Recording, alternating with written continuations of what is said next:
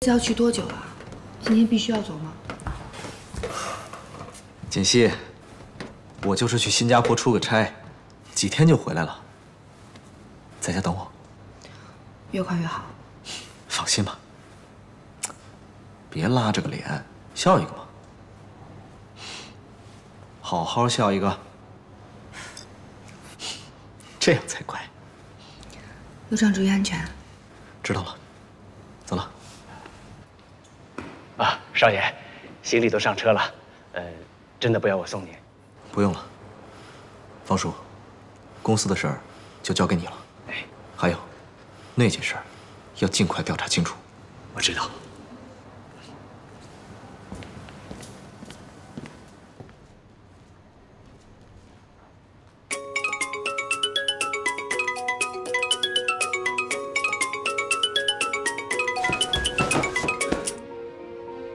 喂，贺锦熙，你又把妈妈藏到什么地方去了？你到底要干什么呀？很简单，我要你离开顾家，离开顾西城。不可能，我绝对不会答应你的。我觉得这个问题你还是想清楚再回答我。不过苏妍希，我没有什么耐心。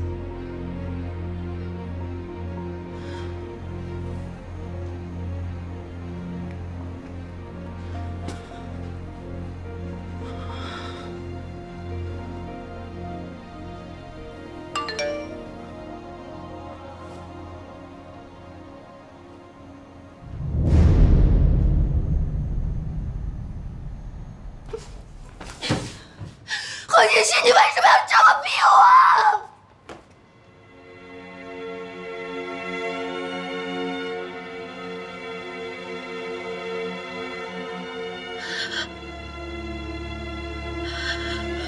明明是我姐姐，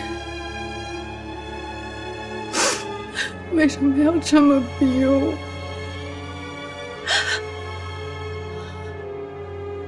妈，你千万别怪我对我妹妹这么狠。20多年了，我跟着贺振东的每一天都生不如死。我当时想，不如死了算了，一了百了。可我后来想通了，我为什么要这么做？当初抛弃我、不要我的人是你们，应该受到惩罚的也是你们，为什么我要去死？就当我觉得一切快熬出头，我很快就能过上我想要的日子的时候，我自己的亲妹妹却霸占了我的位置。你告诉我，为什么她那么容易就可以得到我想要的一切，而我要这么苟延残喘的活着？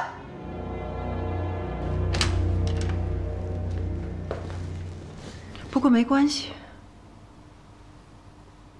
很快一切都会回到原点。我一定会过上我想要的生活。东西都寄出去了吧？你放心吧，都寄出去了。而且我还做了些手脚，我现在就能想象出南宫琉璃收到那份文件的表情。